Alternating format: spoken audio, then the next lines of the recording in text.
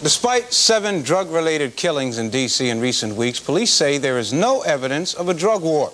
But the violence may be evidence of increased drug activity in the city. Angela Owens reports. There is a very definite increase in the heroin traffic in the district. Police say it's been steadily rising since last July, and the people on the streets say it's gotten very hot in the last 2 months. The major indicator of the increase, as they see it, is the price of a bag of dope. Well, the prices has come down, you know, moderately. Say it was about $50 to $45 before. Now it's between $40 and $35. You know, you get stronger dope for $40 to $35 than you could for $45 and $50 before, you know. And the stronger the dope is, the more likely people are to die from it.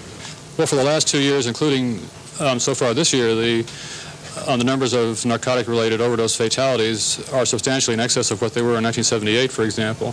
And the rate this year is about what it was last year. We've had 13 overdose deaths so far in 1980.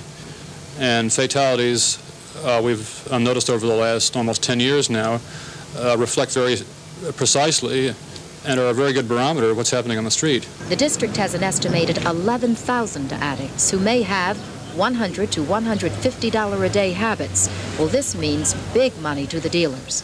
The addicts are buying and putting into their veins up to $1.5 million in dope every day. Well, where is all the dope coming from? Iran, Afghanistan, and Pakistan mainly, this according to the Drug Enforcement Administration. Well, in April, we saw the gravity of the heroin and opium addiction problems in southwestern Asia, where more opium is being produced than anywhere else in the world. 2/3 of what's produced there, we're told, will be used there and in Europe.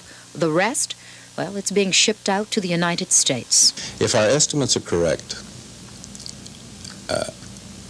and the 60 metric tons is converted to heroin, this would be enough to supply the United States for several years.